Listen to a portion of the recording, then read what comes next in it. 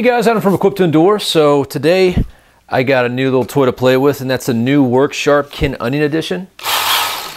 I gotta say, it's some vast improvements over the last model. We love the last model. We saw this this year at a Blade Show, and WorkSharp sent me one to play around with. I'm pretty impressed.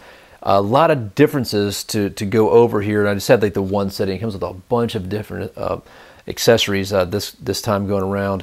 Better motor, better platform, variable speeds, all this other good stuff we'll go into here in a few. And to do our little demonstration, I'm going to bring out, and kind of this is like a side note, but you know, it's E2E, you can do a couple different things on a video. I got my Falkneven here.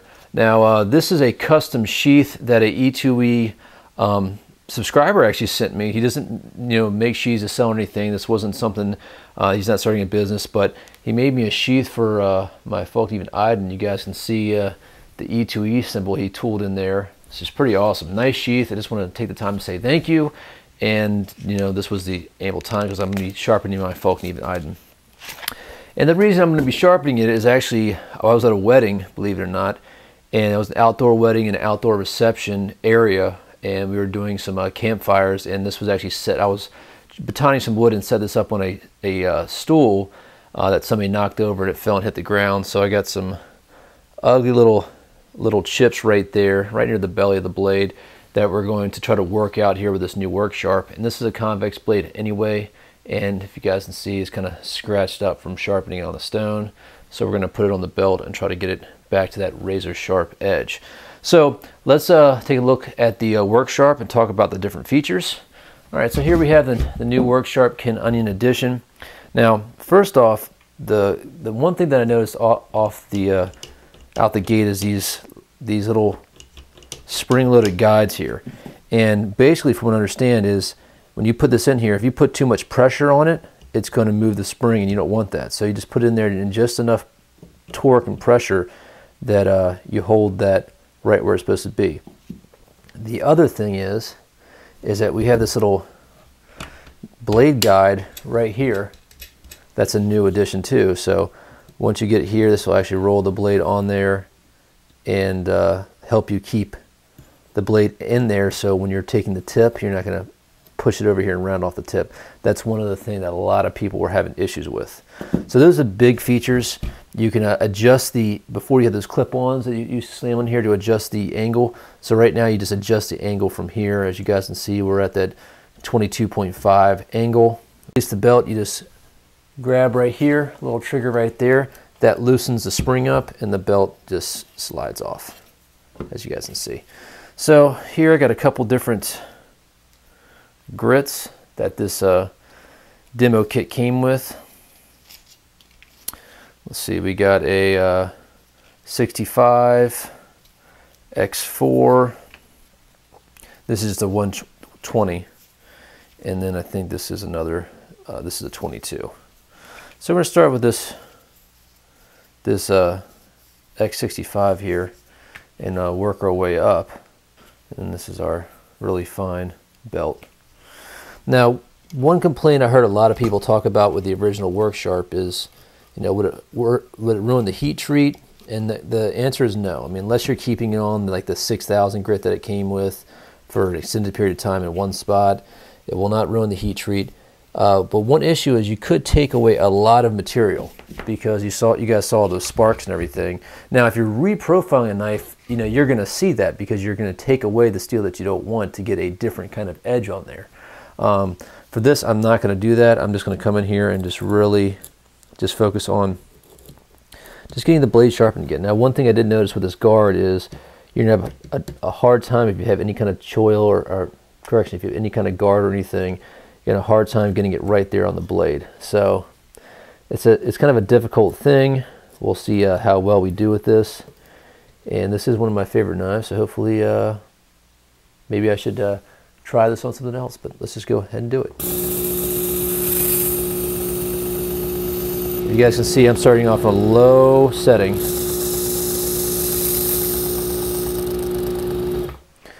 Now I can go faster, but I want to be able to control what I'm doing, and I'm making sure I'm getting it in there too before I turn it on.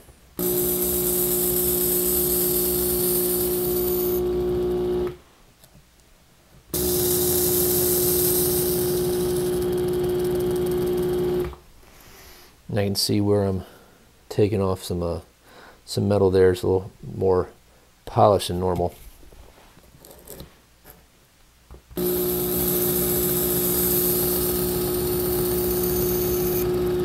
But this new guard really helps you with that tip control, so you don't get the tip rounded off.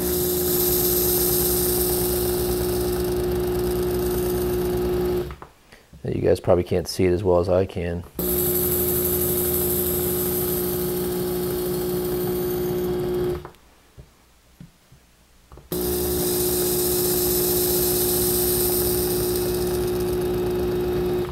All right, so right off the bat, get a nice, it's not shaving sharp, but I'm definitely pulling hairs.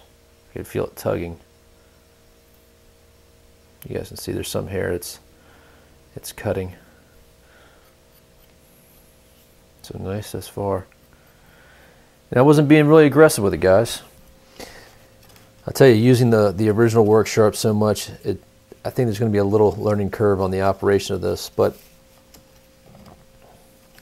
the original WorkSharp did have its issues with sometimes the belts got a little screwy with me, because after adjusting this piece right here,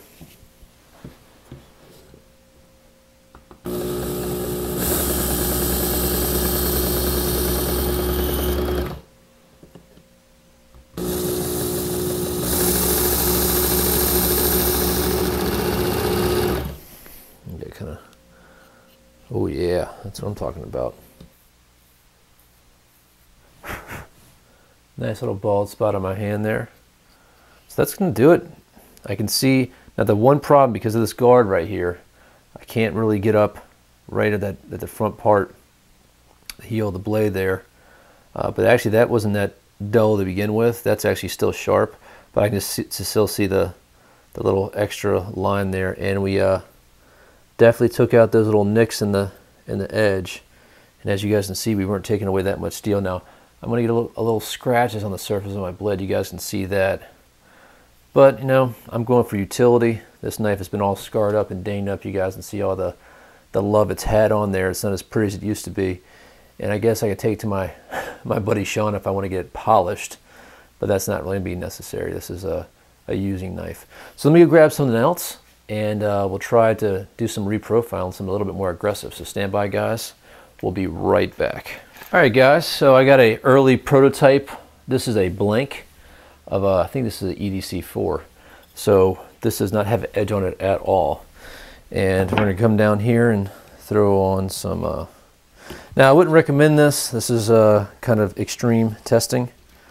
I believe this is L-Max that I'll be sharpening. So we're probably gonna see a little bit of sparks on this guy. But then I'm gonna get rid of this. Let me see. Yeah, I'm gonna get rid of this guard for right now. I'm just gonna have to eyeball it.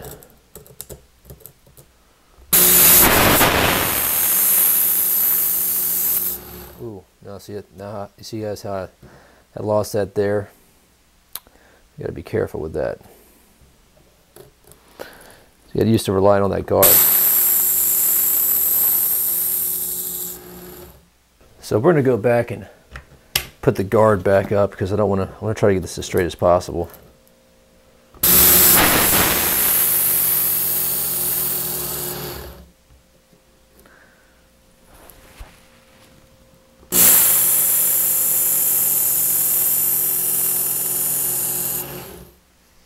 I'm starting to take some material off, but this stuff is pretty tough. It might take a while.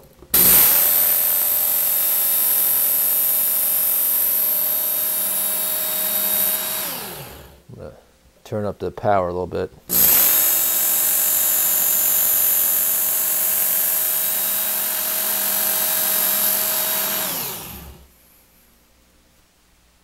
So I'm still getting a little bit of the rounded tip. That was an issue before. Not as dramatic. I mean, these guys have a little bit round tips off the top. And the other problem too is I'm not getting as good on the heel because of that guard. So, but I mean, this is tough stuff, and we're getting an edge on there. I still got a burr on there, but you guys, that's pretty good.